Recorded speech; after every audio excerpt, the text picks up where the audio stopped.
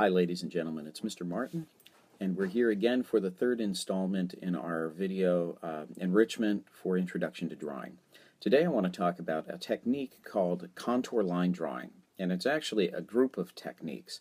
I'm going to show you today examples of the simplest kind of contour line drawing, and I'm also going to give you a little demonstration of how to do it. We will also talk about the other types so that you can recognize them when you see them. So follow along. These are some examples of contour line drawing that I found out on the internet with just a simple search for contour line drawing.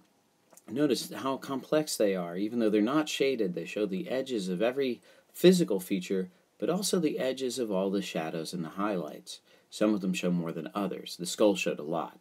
This one doesn't show very much at all, but it does show the edges of all of the objects in the room.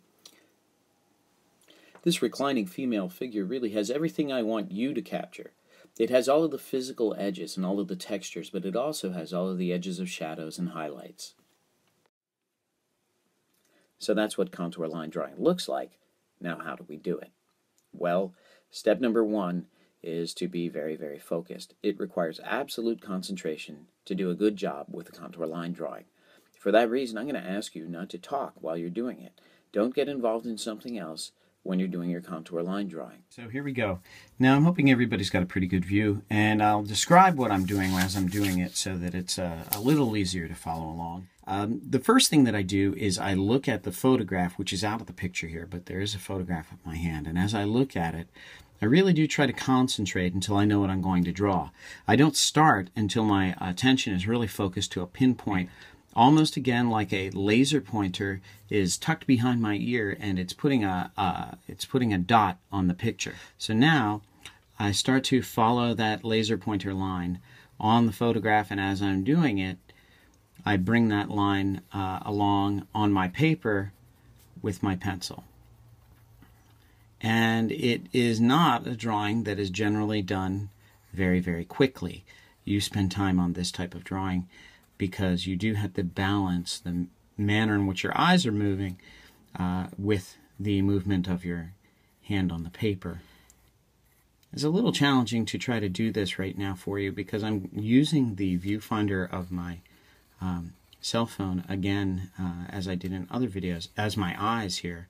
That makes things a little bit challenging. I'm going to lift my pencil. Now I told you that I would discuss other types of contour line drawings, and now seems as good a time as any while I'm doing this. One type of contour line drawing is called the continuous contour line drawing.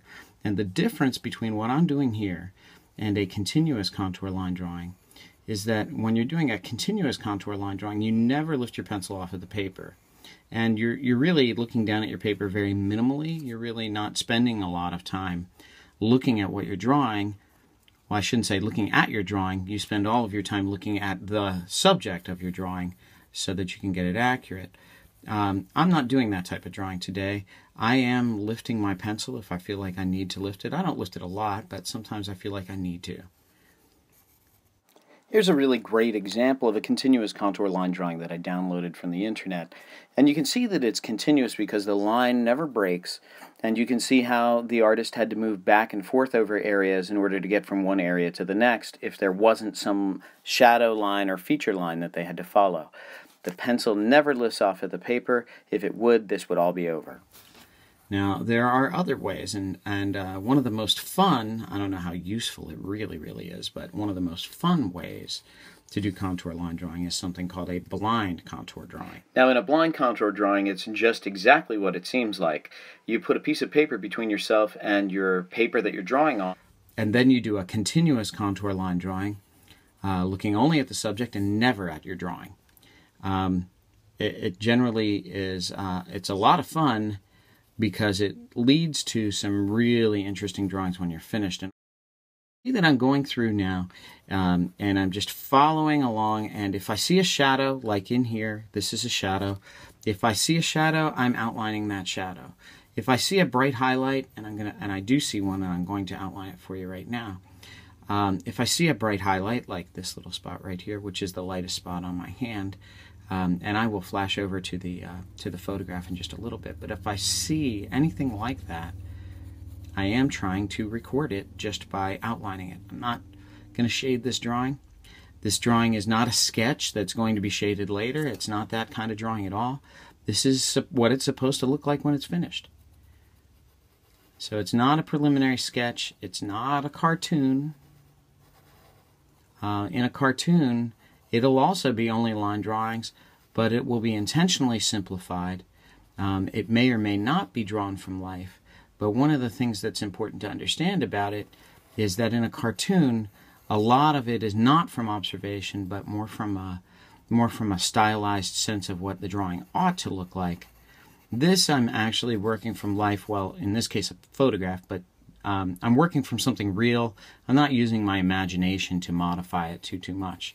And in fact, I'm not doing that intentionally at all. I'm not saying it doesn't happen, but I'm not doing it on purpose.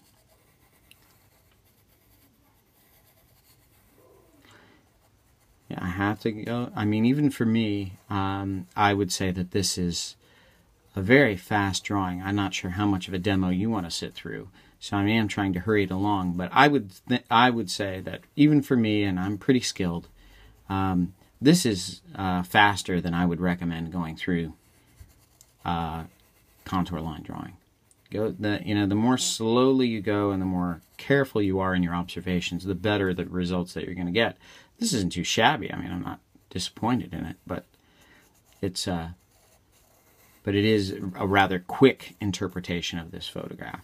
But I'm going to show you my drawing, and then I'm going to go over here and I'm going to show you my photograph. So there's the photograph, and there's my drawing. So that's how you do a straight contour line drawing. The next step really is for you to give it a try, so good luck.